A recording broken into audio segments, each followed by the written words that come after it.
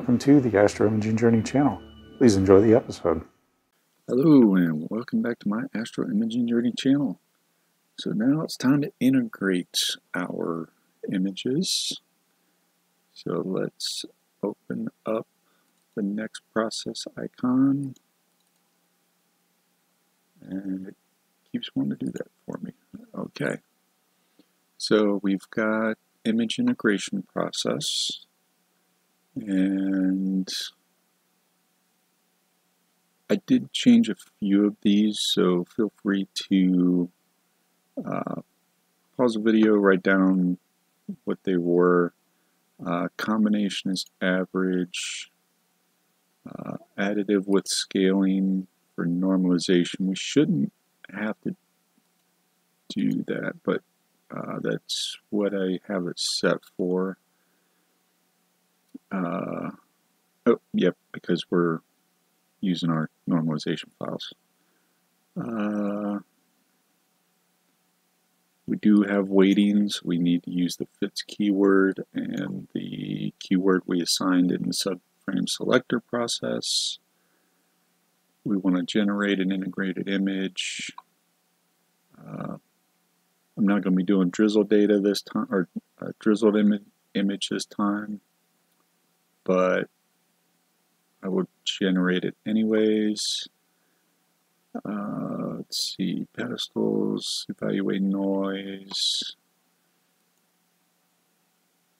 and okay. So the next thing we want to look at is pixel rejection. So again, we do the put your mouse over it, and it gives us our little tooltip. All of my narrowband filters are 16 total exposures, and all of my not broadband but broader band,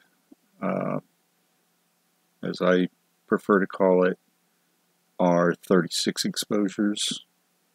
So Winsorized Sigma clipping is a good one to use for the narrowband, since that is 16.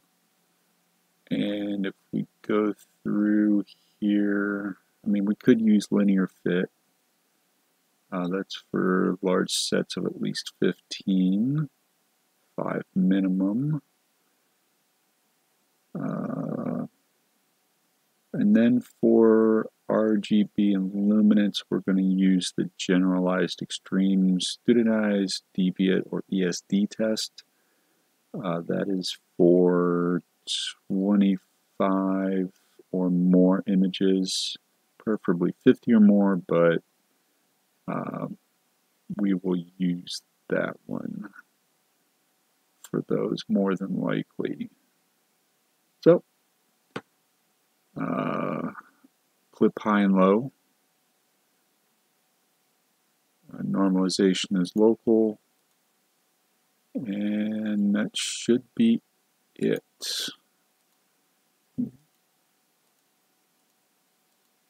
Yep, that should be it. So I'm going to go up here, I'm going to clear out the existing files, add my new ones, go up to our blue. So we have, let me cancel that real quick. So right now we have Winsorized Sigma clipping, so let's do our narrow bands. We're going to go to each alpha, select them all. Should have 16, we do. We're going to add in our local normalization, add in our drizzle, and then H alpha, we need to find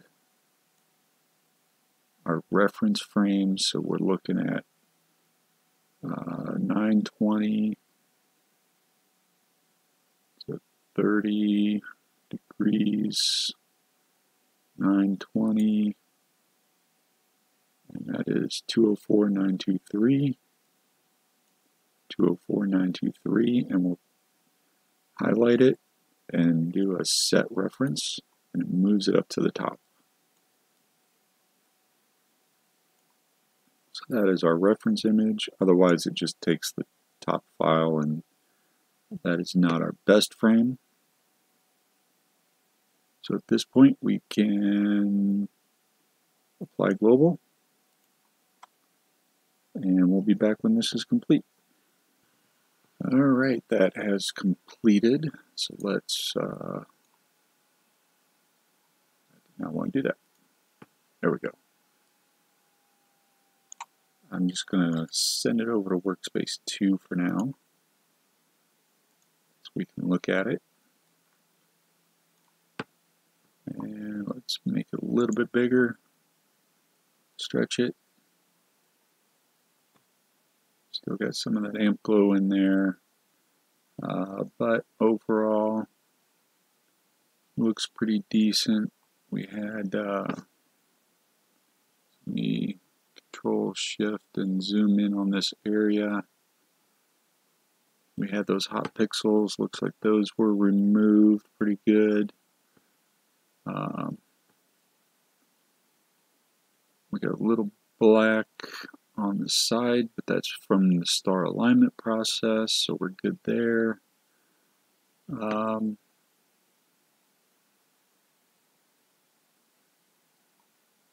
We can deal with the amp glow later. All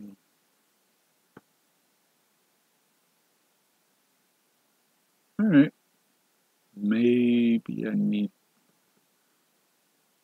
I mean, my dark should be okay. Maybe I need to start using dark flats, but for now, I will leave it be. So let me unstretch, minimize it. I'm going to rename it as H alpha. I'm just going to put that up here for now. Go back to Workspace 1, rinse and repeat for my next narrowband, which is hydrogen beta.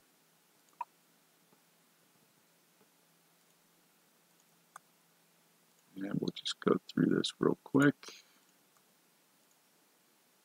Our reference is 920.223.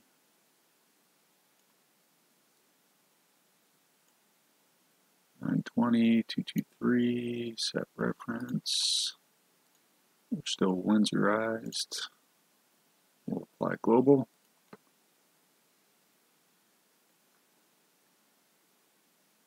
We'll be back when this is complete. All right, that is completed. So let me push that over to Workspace 2. And I'm just going to go ahead and, whoops, did not mean to double click.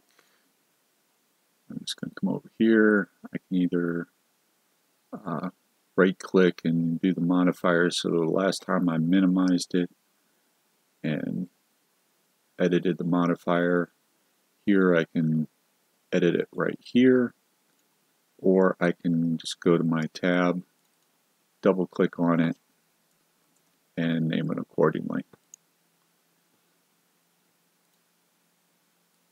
And I'm just going to go ahead and I'm going to minimize it. I'm going to trust that each one will work. So let me finish up the O3 and S2, and then we'll be back for the blue filter. All right, so we're back. We've got all 4 of our narrowband filters completed. So now we're going to come over here and do our broader band.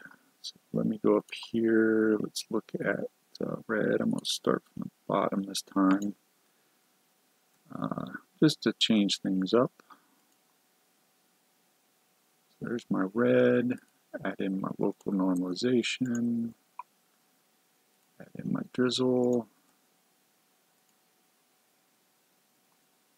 I need to find my reference, which is red 30 919.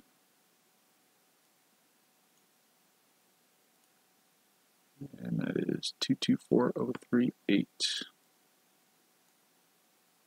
that one right there, click set reference, and here we're going to change this. So that's one of the reasons why I did all my narrowband together, so that I wouldn't have to constantly be changing this setting.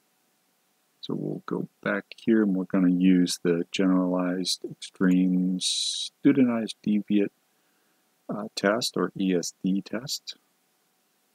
And then, yep, that's the only thing we need to change, so we'll apply global. And then I'm going to rock and roll and get the rest of these done, and that should be it. So I'm going to say thanks everybody for watching. Hope you found something out of it, got something out of this video part here. As always, clear skies, and have a good one. Thank you for watching yet another video from the Imaging Journey channel. Really appreciate your viewership. In our upper right, we have the latest video we've uploaded. In our lower right, we have what YouTube might think you would enjoy. And in the lower left is our subscription button. Please like this video, subscribe if you so choose. As always, clear skies, have a good one, and remember Duke.